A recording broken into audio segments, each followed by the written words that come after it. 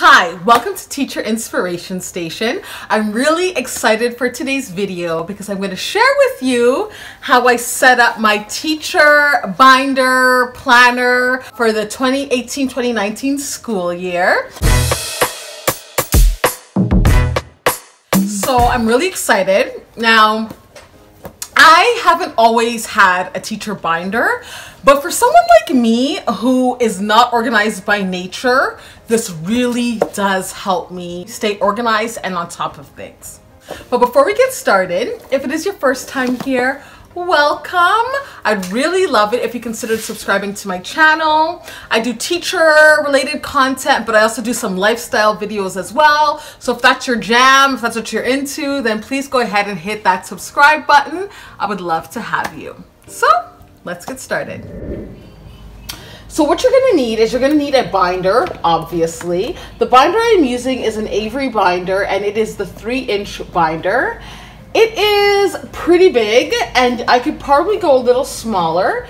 It is already a week and a half, like 2 weeks in school, and it is, looks like that. So I have a lot of space left. So this should do me for the year. I have a lot more contents in here compared to previous years. So hopefully the size will hold up for the whole year. You're also going to need page protectors, and these are from Staples, but any page protectors will do. You're gonna need a ton of these. I have a lot of them. They're very inexpensive. I love these because I don't have to punch holes in my actual papers. I just slip it in one of these and we're good to go, and it helps keep your documents and your papers nice and protected. You're gonna need these sheet protector dividers, and these are fantastic. So I have ones from the Avery brand. I have the 8-tab one here, and I haven't tried this one before, but this is from the Wilson Jones brand, and it's the same thing, only their tabs are colored. So I saw these and I thought, oh, let me get these as well. So I grabbed these off of Amazon.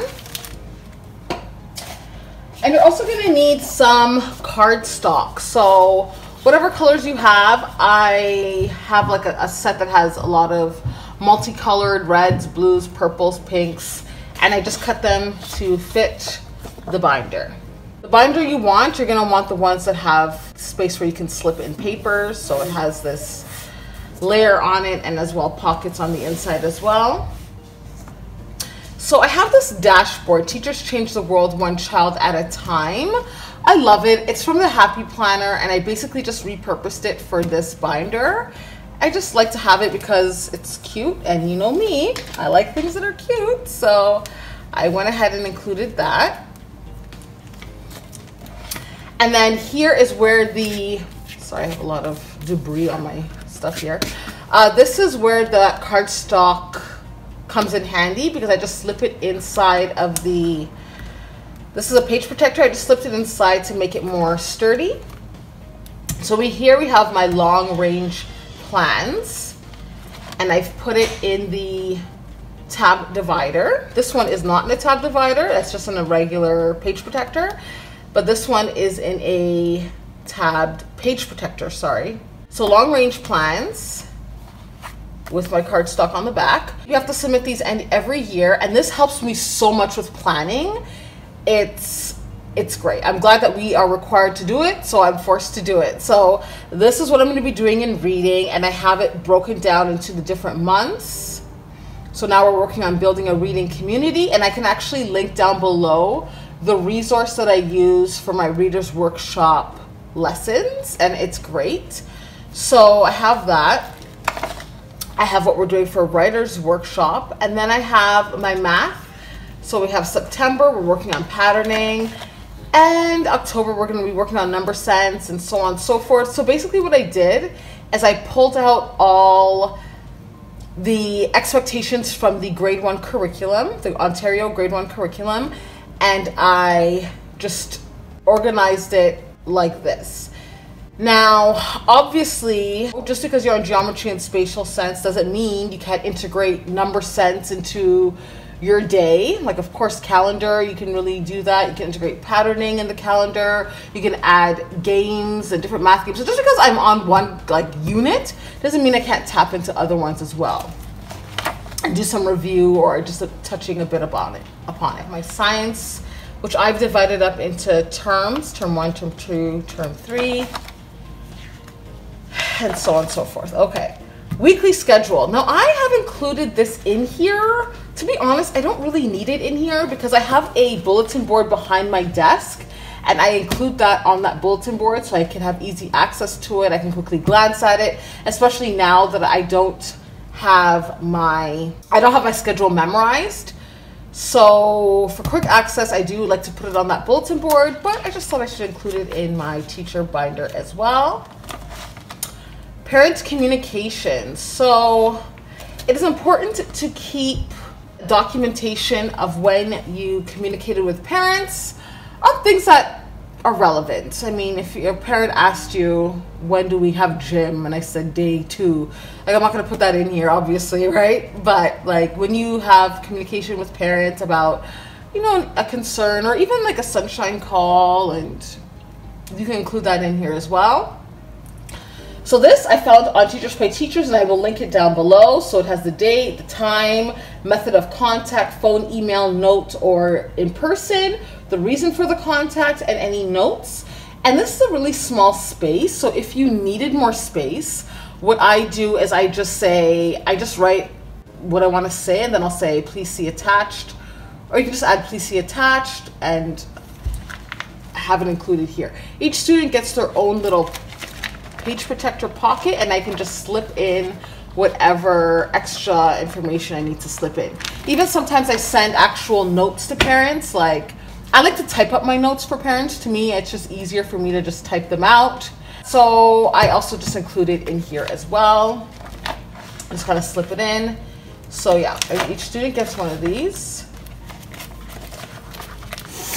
And then class information sent home. I wish I had a better title for this, but I just don't. Everything that I have created for parents, I just put in here. So I have our newsletter for September, our schedule, so I just put it in there again. I have our homework policy. And then a note here about poetry books that the students take home every week. So I like this section here because whenever I have a new student, it's great for me to just pull out what I have already given parents so that the new families and parents know what to expect in grade 1.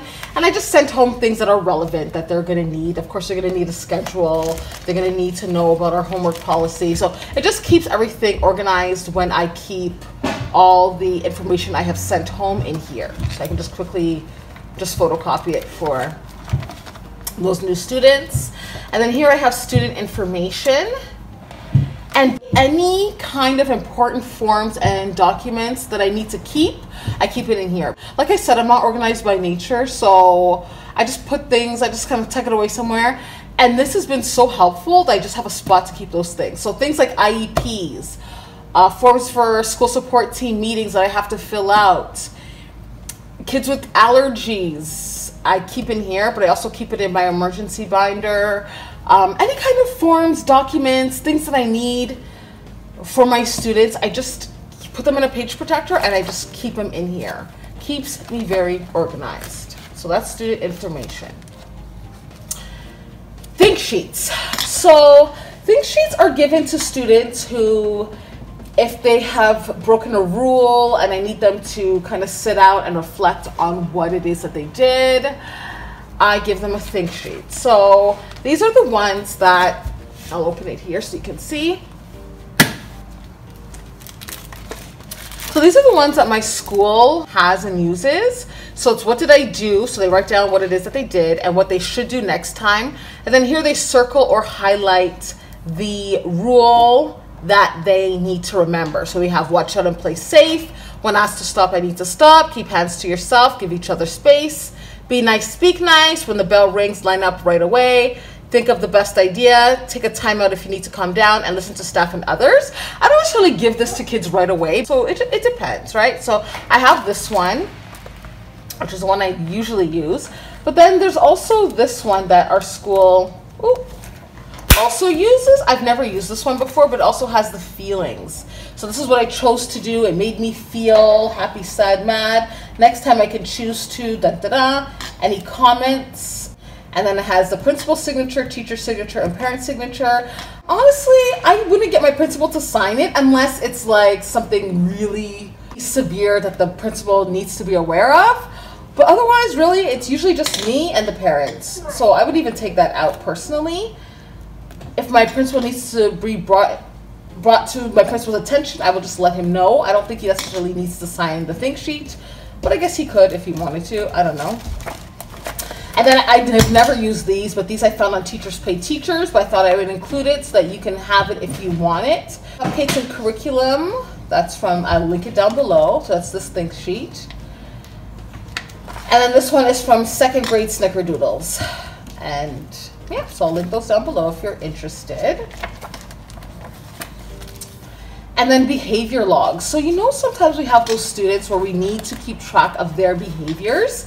So I don't have one of these for every student, but this is like, I've had this for so long. It says the month, the day, the student's name, month, day, what the behavior was. So if it was non-compliance, unsafe or self-interest actions, disrupted learning environment, running from classroom, extensive difficulty with transitions or other, and I can write down what it is.